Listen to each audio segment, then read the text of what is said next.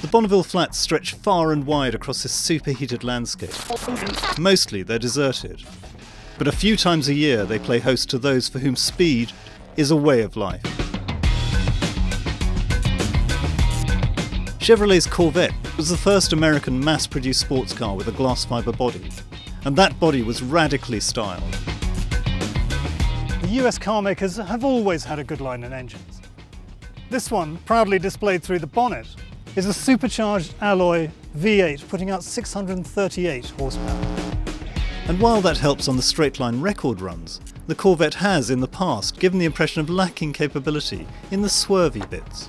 So I'm going to have to find some bends to check out how good the current range-topping $107,000 Corvette actually is.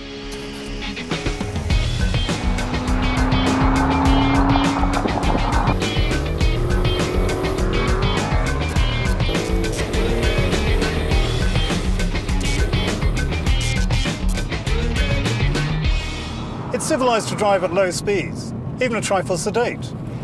That does mean one can poodle around town and not scare the locals. But open up the throttle, and the car is transformed.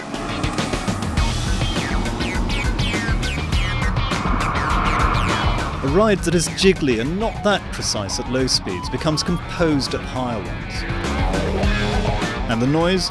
Well, there is enough to make you remember that what you're driving is really just a massive engine with a few other bits attached.